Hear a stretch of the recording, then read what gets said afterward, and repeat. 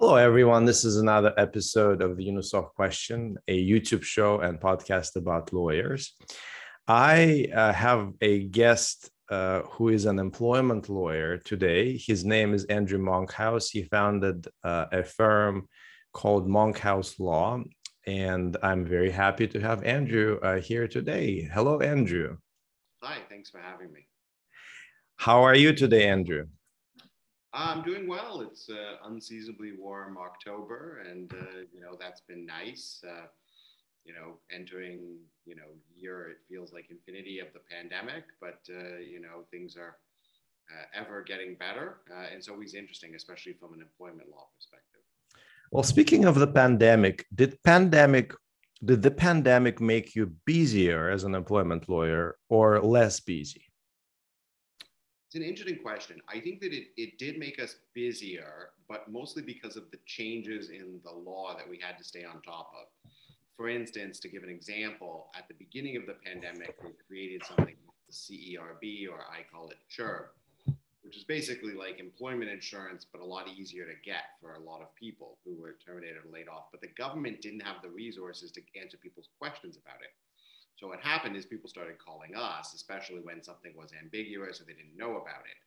Now, those people are going to be receiving, $2,000 a week or so.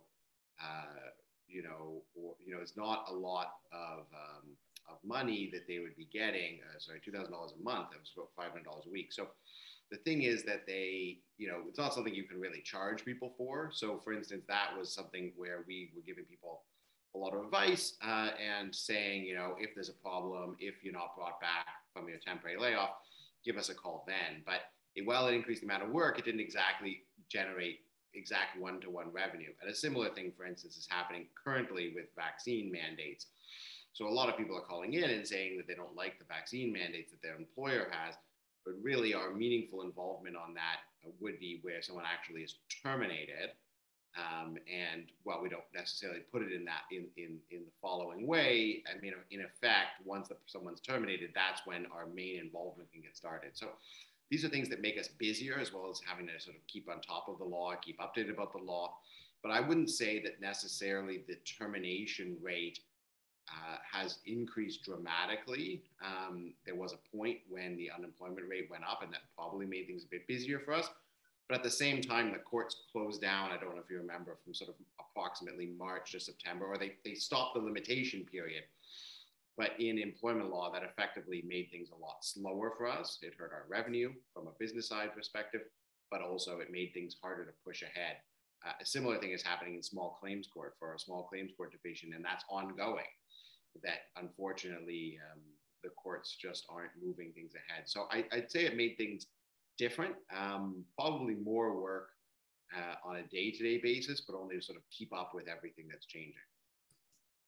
So then there is a strong relationship between how many people are fired and how much work an employment law firm has. Would that be a fair statement? Yeah, I'd say there's certainly a relation, I believe, but I wouldn't say such a necessarily a super strong relationship. A high percentage of people, unfortunately, still sign off on severance packages they're given without trying to negotiate having a lawyer try to negotiate those packages for them, or maybe they try to negotiate themselves, which usually ends up poorly for them. And because the system is really meant that your employer expects you to go out and hire a lawyer and then negotiate the package. The vast majority of packages are negotiable because they know that people will negotiate. In Canada, a lot of people don't negotiate, but this is one instance where people do. But I guess my point is that because of those factors, it's not like if the job market decreases by 10,000 jobs in 1 month, suddenly the employment lawyers are busy. But if Canada adds 30,000 jobs, suddenly we're out of work or something. It's not really feast or famine. There's always terminations that occur. So it's more of the economy is more of a soft. Sorry, say it again. Repeat the last sentence. Sorry, my computer dinged for some reason. It seems like it's a soft aspect to the change. There are other factors that are more critical. So you said something interesting. You said that em- employees don't negotiate often, and employers expect employees to negotiate and offer them smaller packages that they may be entitled to. Are you saying that termination and dismissal in Canada or in Ontario are adversarial by nature, where the employer expects a dispute, and being just a more sophisticated party is prepared for the dispute, but most employees, being much less sophisticated, may not be aware of this adversarial nature of termination and are not properly prepared and sacrifice their rights? Is this what you were trying to say? I think that's a good way to put it. I don't know if it's per se adversarial. We actually find it often not adversarial, but it is something where an employer is attempting to use their greater knowledge of the situation of what an employee is owed. And they're trying to use that greater knowledge to get a better deal on termination. And the termination is going to be, in effect, a deal. And so they aren't surprised when someone comes back and attempts to negotiate it because they actually expect it up front. It's like if you go to a pre-owned car lot, the pre-owned car person is happy to take your money at the value they have written on the windshield of the car. They also aren't going to be surprised, and they aren't going to be offended if you offer a couple of $100 or a couple $1,000 less. That's sort of the type of situation that we're talking about for the vast majority of severance packages. The average person can usually do better. How much better and what's the value to that is to some extent sometimes the question. Sometimes people can do a lot better. Some people are terminated without any severance and they're owed significant severance. A lot of people are terminated with severance, and the severance package they're given is 30% low, 25% low, something like that, or 50% cheap, but not nothing. So this used car lot situation in our employment and in our job market, is this normal, and is this acceptable for a modern economy? I know that you have an economist, a lawyer who's also an economist on your staff, right? And you yourself have a policy background. So you worked at HRSDC before law school, if I'm not mistaken. So I think that you can answer this question. Do you think this used car lot bargaining situation in our employment market, is this acceptable for a modern economy where there is also an inherent imbalance of power, as we know, between employers and employees, meaning that this bargaining situation is probably going to have a lot of unfair outcomes on one hand, and then on the other hand, knowing that it will also generate a tier of intermediaries, such as employment lawyers, who will impose a cost on the operation of the market, of the employment market, by extracting a fee for their services. Totally reasonable, but still a cost, right? So what do you think about this whole situation? Yeah, it's a great question. I do think that our system is a good system. And I say that primarily from an economic point of view. I'm not an economist myself, but generally because there are other countries, I'm given to understand in looking at how other countries operate from a labor and employment perspective, that a lot of other countries either side towards making it very difficult to terminate people. And in a world where it's very difficult to terminate people, you end up with problems whereby the economy can become stagnant. You end up in a situation, say in France, where a very high percentage of people are on contracts because once you hire someone full time, it's almost impossible, if not very, very difficult, to terminate them. And the same is a similar circumstance now in the UK, which initially had Canadian style laws, and then they have diverged over time. And then the other extreme, of course, is the United States, where a 40-year-old employee can be terminated at will and they get nothing, which also isn't good because it doesn't provide for support for that employee because then you have to provide other measures like stronger welfare systems. Because if instead you have a stronger, say, employment insurance systems, because instead if you have a severance system like Canada does, that can help the vast majority of employees transition between one job to another job without additional state support. So I think it's a very good system. I think your question ended up in terms of clarity, and I think that it possibly does have some strong advantages, but this is maybe my psychology minor coming into play, insofar as our system allows for a type of catharsis for employees who are terminated who need that catharsis. So an employee who's terminated is very upset they're terminated. They perhaps think they were terminated for the wrong reason. They perhaps think that they were terminated unfairly. In fact, they almost invariably think they were terminated unfairly. And from their perspective, they usually were terminated unfairly. But it allows them to say, I have rights, and to go back to their employer and say, well, no, I deserve more, and to negotiate with the advice of an expert something better, where they feel like they've had some victory, and they feel like they've been able to get more and be able to, create their own aspect. A very high percentage of cases settle. Some cases go to court, and the employees in those circumstances very often also, have a result that they can then say, I was wrong. So, and it also allows the companies to have that level of catharsis. You have a negotiation with the employee. You figure out what the employee is talked down, perhaps. First of all, they want 40 years into the future, and then their lawyer says, well, you can't get that.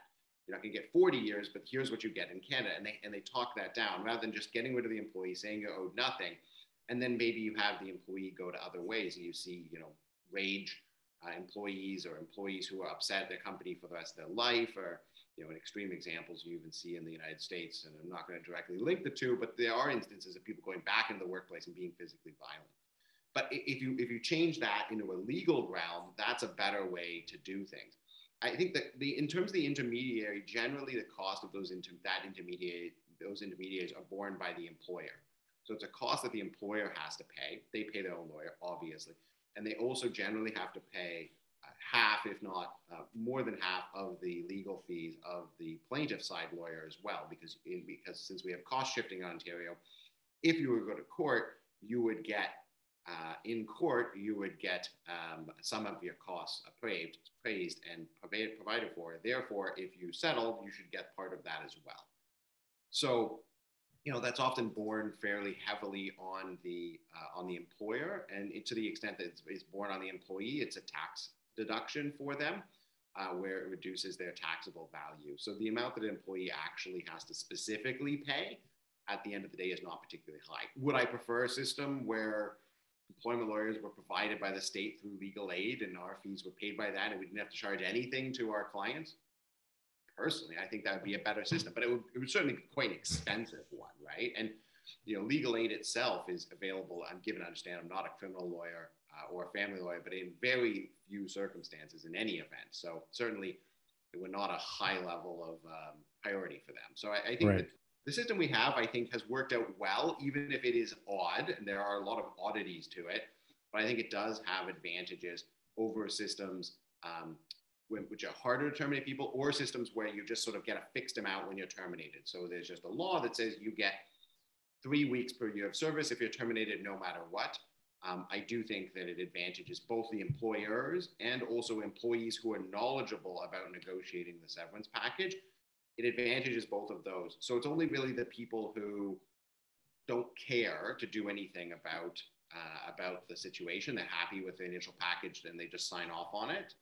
Those people are the only ones who are sort of disadvantaged, but they're the ones who are choosing that disadvantage themselves by not having a negotiation.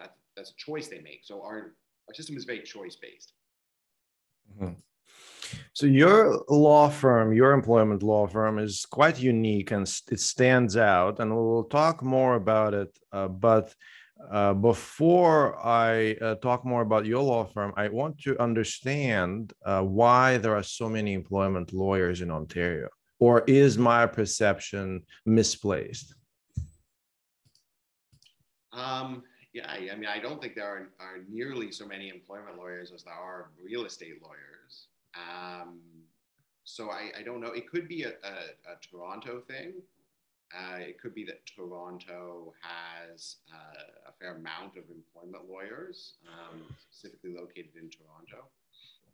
And also that while we as employment lawyers don't advertise as much as, say, personal injury lawyers, I don't think, that we might well be number two, because we are reaching out to consumers. It's a consumer focused, it's broad appeal, right? So, someone who does corporate work isn't going to take out an ad on the subway, for instance, do your M&A deal with me, etc. Goodman's, Blake's, whatever. That's just not particularly targeted. They have other ways, they're buying, anyway, they have other ways of advertising. Whereas for employment law, you sort of have a mass marketing appeal. So it could well be that. I don't know. You tell me, why are you seeing, or who are you seeing in terms of all these lawyers? Well, I think there are two major segments of consumer-facing law firms: personal injury and employment. Real estate, I'm talking about litigation. So real estate, I agree with you. This is probably the most numerous category of lawyers, but I think it's directly proportional to the number of real estate transactions that we have here, right? And then generally, real estate transactions are considered to be a good thing, and disputes are not necessarily considered to be a good thing, but justice is considered to be a good thing. So I'll give you that. My concern, or maybe it's not a concern, maybe it's just a way to differentiate your firm from many other firms, is that I feel like a lot of firms come to the employment law field because they feel there is an easy entry or low cost entry into that field, right? And in this regard, I think your law firm is really different and it really stands out. And I want the audience to see and to understand what you did differently to make your law firm stand out like that. So, for example, it's really interesting that your law firm was ranked by Globe and Mail as one of Canada's top growing companies in 2019 and 2020. Like, I've never heard of law firms being ranked. I mean, it's a new ranking, of course. And when I saw that ranking, what struck me is that it was probably a ranking for startups, right? Or young companies in tech, or maybe in retail or something like that. And then of all law firms, your law firm made it there. And the numbers are quite impressive. So I'm really interested in, first of all, how you decided, what was the decision-making process in putting yourself out there. And I guess you applied to be in that ranking, I think, unless they harvested the data themselves, the Globe and Mail. So explain to me the process of getting on that ranking and what it meant for your firm. Sure. Yeah, I mean, for that ranking, for instance, in this case, you're absolutely right. Like, there might have in the past, or in the future, be other employment law firms who don't make it on just because they're not thinking that way. Effectively, in that case, my accountant said, I know other companies who have put their name forward for this. Maybe you should put your name forward as well, because my accountant could see the numbers, and so figured that I would meet the criteria. So that's an assistance, and I think that does highlight one thing, which is it is important to get professional assistance. There's so many people I know who they start up their law firm, and they of course you want to save every dollar, but you can sometimes be a penny wise but a pound foolish. I think if anything, at the beginning when I started up my firm, I should have spent a little more rather than completely bootstrapping. Well, it's still bootstrapping, but bootstrap a little bit more, because there are certain things you want to have a good system for putting in your dockets and a good accounting system. Excel doesn't work, and the law site is going to audit you, and they're going to tell you that. And then it's it is good to find an accountant, and you want an accountant who deals with other law firms, who deals with other lawyers, right? And for a lot of these vendors, one great thing is to ask other lawyers. Other lawyers are often very happy to tell you who their favorite vendors are. You know, I like using this process server, and I don't like these other process servers, right? And there are some, you know, that you want to look at expense and you want to look at how good people are, because, you know, there are some really shady vendors for law firms that don't make sense. So anyway, what has it meant for us? Yeah, I mean, I think it's nice to be ranked on these aspects. I do think that I probably think a little bit more like an entrepreneur as a law firm manager, managing partner than some other people do. We're always trying to create new systems to create more efficiency for our clients. I think that there's some inherent problems that that are faced in law, and I'm not, you know, I'm not the Elon Musk fixing them all, but I can at least identify them and try to fix them. You know, the fact of the matter is 100 years ago, if you wanted to get a new piece of clothing, I'll use women's clothing for an example just for a second. The process is not much different for men, for at least formal clothing. You know, you'd normally go to a shop, you then have a number of fittings. They would personally customize the clothing to you, and then you'd have, say, a new dress for a woman or a new suit for a man. You know, nowadays, sure, you still have that experience, but it's reserved for very few because the vast majority of people are happy to have sort of an off the rack. You know, the vast majority of people are happy to go to Moores or whoever, pull a suit off the rack, and you know that's good enough for them. And the thing is, law is, in my opinion, still stuck in that first version, right? They're still stuck in the version where you want to customize these aspects. You know, you want to, you know, have everything custom made. If you think, again, you know, I don't know, Adam Smith, who's an economist, had this idea of a pin factory. Instead of having custom pin makers making each pin, each person would do one movement, and then you could make a lot more pins. I do like reading about economics a bit, but the fact of the matter is that, you know, if you can simplify some of the aspects that don't require professional judgment, you can save professional judgment, which is always going to exist in our field for different things. So I think that's helped me to some extent. You know, I think that as well, the top growing is a bit of a misnomer. I mean, we aren't expanding beyond all measure. We care a lot about our culture at Monkhouse Law. And we try very hard to make sure that we have a culture that works for everybody and that people like working with other people. People wouldn't love, and this has, you know, been a bit annoying in the pandemic, not being able to spend time with their colleagues who they also see as friends. So, you know, while we have expanded at a steady pace, it's also important to us and important to me to expand at a reasonable pace over time, because I think that's important, because you see otherwise firms can really crash and burn. They get too big too fast, and then they run into real issues afterwards. So it's all growing within your means. Well, I think for most law firms, getting too big too fast is not an issue. They are just trying to make ends meet. So in this regard, your numbers are actually quite staggering. So I know that you founded your firm in 2013, if I'm not mistaken. Yep. So according to the ranking, your 3-year revenue growth in 2019 was 178%. And you had 18 employees. The annual revenue was between $2 and $5 million. So the next year's ranking, according to the next year's ranking, you had 25 employees, and the 3-year revenue growth slowed a bit to 92%. So are you slowing down from these numbers now when you say that you prefer a steadier rate of growth, or are these numbers your idea of a steady, sort of stable rate of growth? Yeah, I mean, I think naturally the numbers will decrease because it is difficult to get exponential year-over-year growth for you know, any law firm. Law is just extremely heavily regulated. That has advantages and disadvantages. One advantage is that it has a very strong, you know, Warren Buffett would sort of say a moat. You know, some high school student can't go and start up their own law firm and start offering services better, even if theoretically the market would think that that person's offering better services. Law has been fenced off by regulation, but also we all need to comply with regulation, and there are very, you know, difficult aspects. You can't run an Uber of law. I think the Law Society would get frustrated with you.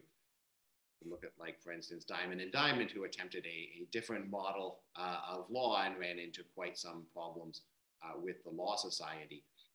And so certainly there are those issues. I did mention, I think, the pandemic affected us because we're primarily litigators, and having effectively the court shut for 4 to 6 months and then having the limitation period run out, that obviously affected us in 2020. But I think that, we're going to see slowing growth, but also because Monkhouse Law isn't going to take over the entire business of law. I personally have no interest in that. And at some point, there's a law of diminishing returns vis-a-vis employment law. So, at some point, there's only so much more of the employment law piece that you can grab. Part of it's about educating the public to get more people to know to contact a lawyer to begin with.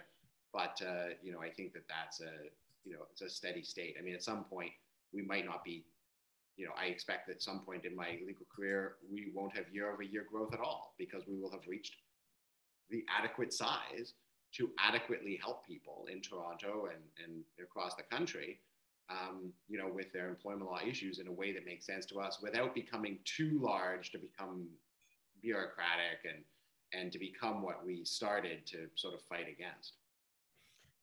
So I'm really curious about law firms that grow, law firms that expand, law firms that have exponential growth, and who have broad trial experience, because trials take a lot of time, take a lot of resources, they take a lot of expertise, and sometimes they may be incompatible with exponential growth, where maybe you would just prefer to settle.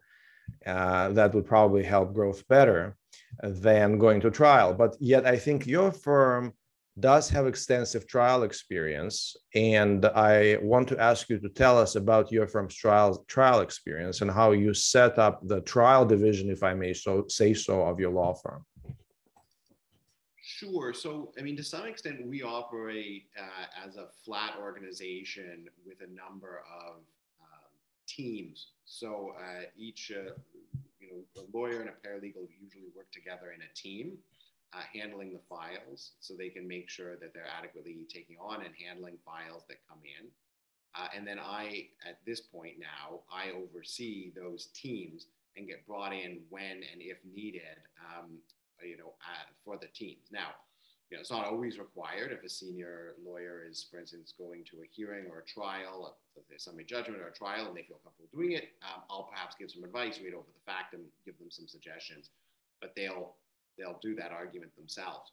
But it allows the teams to bring me in if needed. And I, when I was starting a lawyer, wasn't afraid of going to trial, even if, I agree with you from a financial perspective. Usually as a lawyer, trials usually are not worth it. You tend to lose money on it because you're not going to get all of the money back usually, either from your client or from the other side. And it's just it can be very, very expensive. But so that setup has allowed us to be able to outsource that work. So even if one team is going to trial, the other teams can work on other files and have files sort of coming in and being able to settle those files. A very high percentage of files settle. I'm not saying that, but there are other law firms, and we see them in employment law, and they worry me where they effectively have no trial experience. And then I'm not sure they're really asking the questions that need to be asked if they do go to trial. And even if they do go to trial, then their ratio is often very bad. They lose 2-3 cases. And then they come and talk to us for the appeal. But by the time you're getting to the appeal, there's only so much you can do. And that concerns me to some extent. And there are some lawyers and law firms that operate sort of on the 80-20 rule. So, you can get 80% of the result with 20% of the work, and then the remaining 20% of the result, takes 80% of the work. And that can obviously cause problems and also discrepancies between what the clients want and what the clients need, and what you want. So I mean, we pride ourselves on being willing to go to litigation, on being willing to stick to our guns if need be. But you really need a very steadfast defendant who just sort of is out for blood and isn't also looking at economics to go to trial very often. I think that it's fair to say that your firm has two very general divisions: the traditional employment law division and the class actions. Would you agree with that? Yes, it is. And so we started out class actions initially, and we had employment lawyers working on it. The first class action we started, I think, was back in 2015.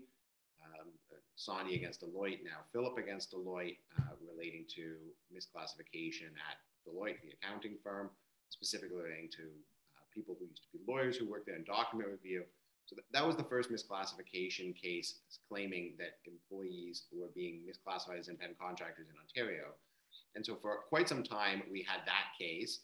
But we found that it had some difficulty in having lawyers who were working on class actions, doing sort of a deep dive into these class action measures, also working on regular employment files. So we've now sort of split that aspect, which we had an opportunity to do when my wife joined the firm as a partner as well. And she takes a real role on the class action side of things. And we've now expanded to have dedicated class action lawyers, because it is very difficult if you have 100 emails or 200 emails per day, and then to be trying to write a detailed factum, it causes concern in terms of trying to do both. The lawyers who did it initially, Samantha Lucifora, for instance, and Steve Lemessurier, who are still with me and are great lawyers. I mean, they did very well, but it's difficult, especially when I think we now have something like 20 class actions. It would be very difficult to spread that out among the other lawyers. So we expanded into class actions. It was a natural fit for us, because we still practice in class actions at present relating to employee rights. So it's things we are running into and seeing and being contacted about on a day-to-day basis by employees. And it does fulfill our mandate in terms of bringing access to justice, and even more people through class actions where people are saying misclassified as workers, or they aren't being paid vacation pay adequately. This often happens with commission employees. They aren't paid vacation pay sufficiently on their commission. They just say you get 30% of your sales inclusive of commission, and the law says you can't do that. So it's a fairly niche area, but it does result in effectively those people having zero paid vacation whatsoever. To other issues like negative vacation banks and overtime claims and claims like that. Is the busy volume-based employment law practice a distraction when you do class actions? Is this why you separated class action lawyers at your firm into a different subgroup? Well, I'm trying to understand what you said about lawyers being inundated with emails, which sounds to me like a symptom of a traditional employment law, busy volume-based practice, while they were also trying to write complex facto on class actions. I think that's correct. And on top of that as well, class actions the law is very different. For employment law, you're often fighting about whether or not someone should get their bonus, or what the length of someone's severance period should be.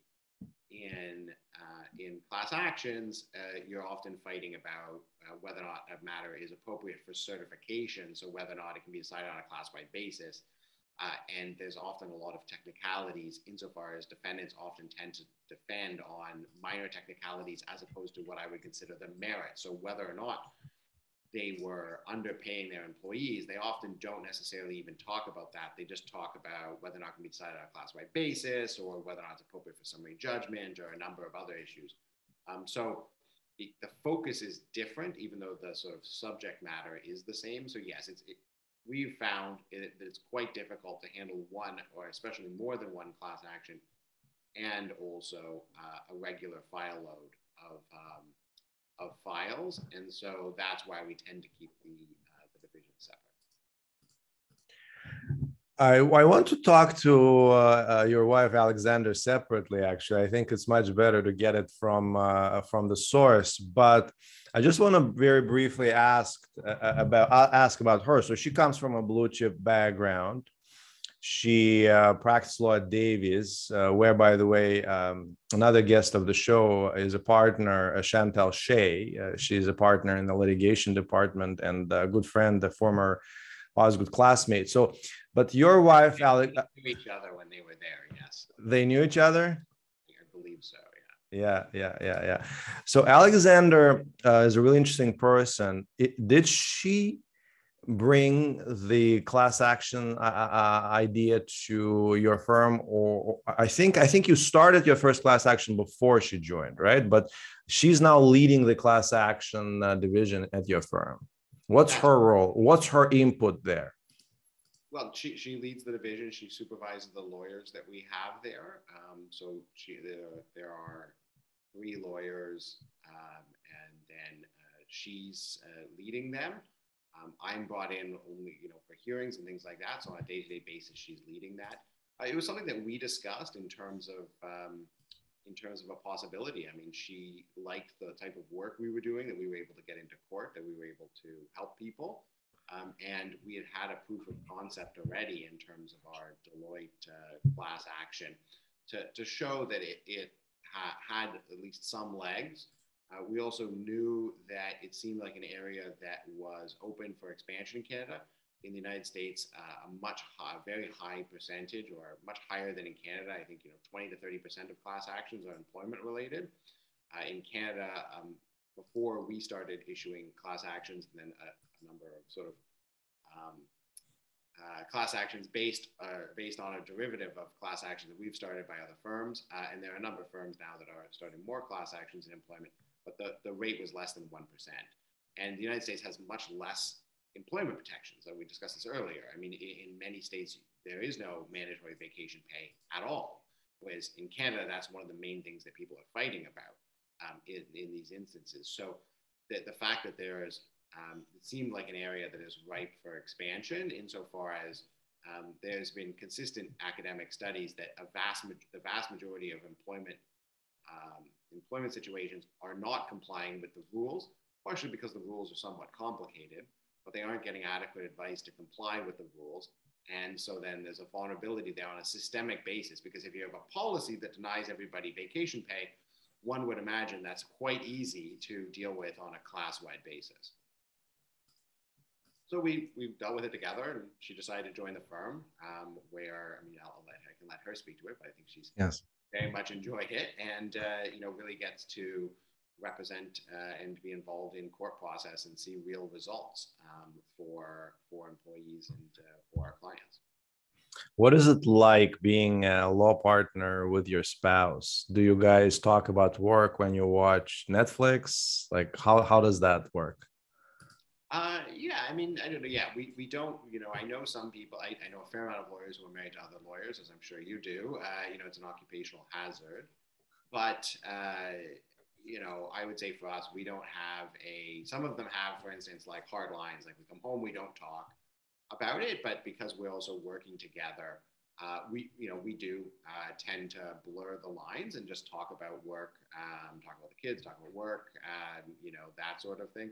We've tried to make a bit of a rule, like not talking about work after 7 o'clock at night. And that, works at least most of the time. So, I think it's really useful because we can sort of skip past the background, and sort of, because we know what the other person knows quite a bit, we can sort of skip past some of the preliminary issues and explore ideas quite quickly, and then make decisions on that, whether or not to move forward. Because starting any class action is a substantial endeavor. The average class action probably takes 10 or more years.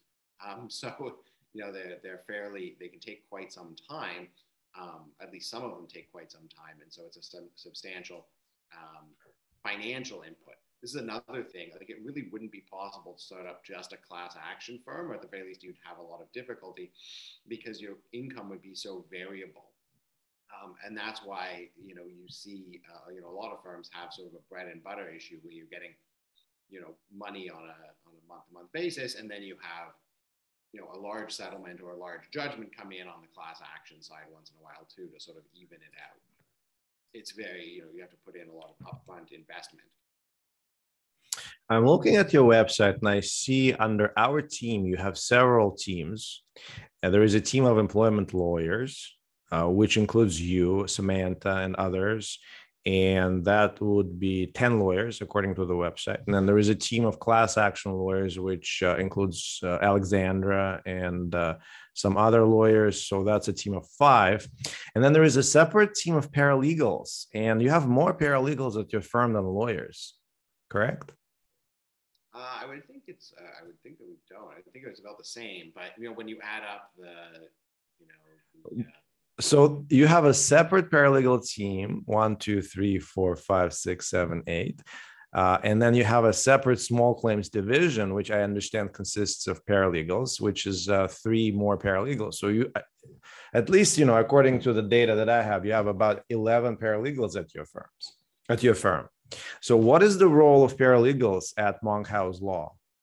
Yeah, so that makes sense to me. I was like, not more, I would imagine.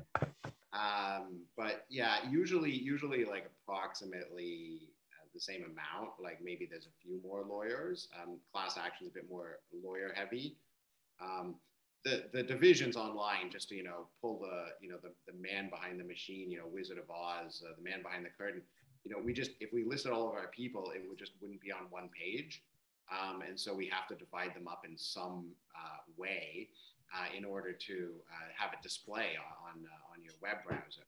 So this is the mystery here. But leaving that aside, these are logical divisions to some extent, but it is also partially that. So it's generally 2 different roles.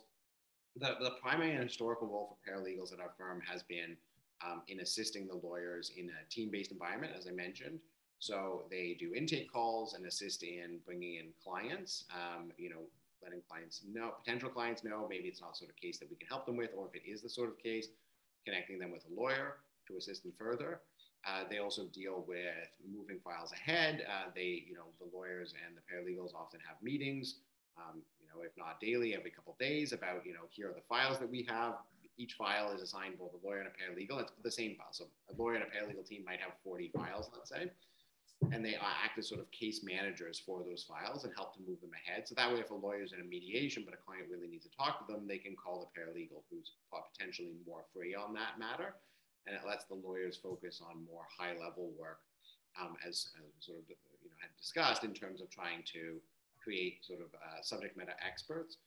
We found one problem in law for some of the firms that existed prior to Monkhouse Law is that lawyers are not wonderful like social workers to some extent, insofar as there's a very much I forget the old detective TV show, like just the facts, ma'am, or just the facts, sir.